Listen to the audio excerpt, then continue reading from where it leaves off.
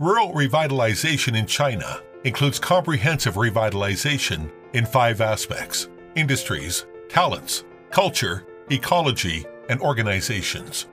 These 5 aspects of revitalization are interrelated and complement each other, among which organizational revitalization is the guarantee, the top project of rural revitalization, and a major task for the Communist Party of China to manage agriculture and rural affairs in the new era.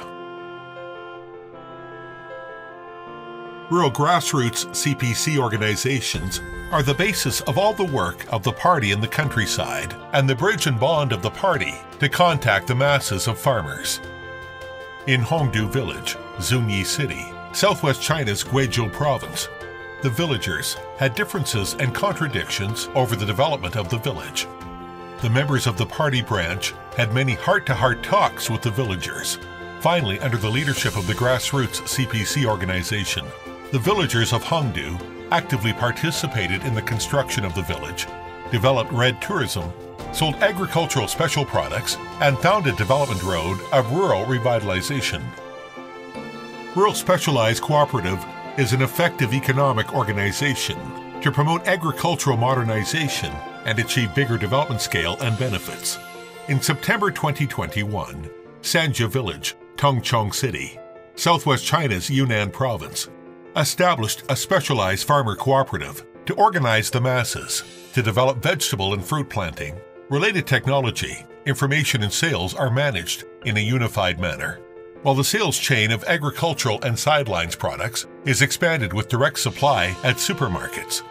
Cooperatives have improved the management level of organization and increased people's family income. As dynamic and creative unofficial organizations, social organizations play an important role in the construction of rural governance system in the new era.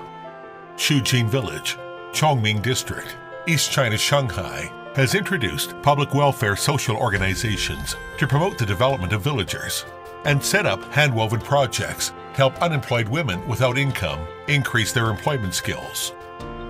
Encouraging and guiding the extensive participation of industry associations, foundations, voluntary organizations, and other social organizations will not only provide professional support for the development of rural undertakings, but also provide important financial, material, and technological support. Among the villagers' self-governing organizations, the Villagers Committee, as a grassroots organization for villagers' self-management, self-education, and self-service, is an indispensable and important force for the revitalization of rural organizations. In 1980, the villagers of Huzhe Village, Chiha City, South China's Guangxi Province, established the first Villagers Committee in the PRC by secret ballot.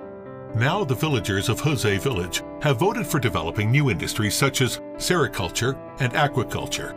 The village committee has built bases, taken care of their development, and paid dividends to the villagers via contract.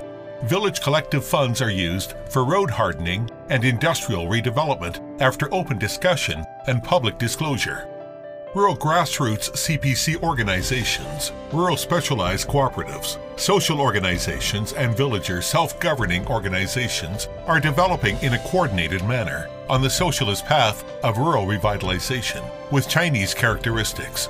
Facilitating organizations work as engines to accelerate rural revitalization. The path of rural revitalization is getting wider, and the speed of development is getting faster. In the end, the fruits of development will bring more benefits to farmers in a more equitable way.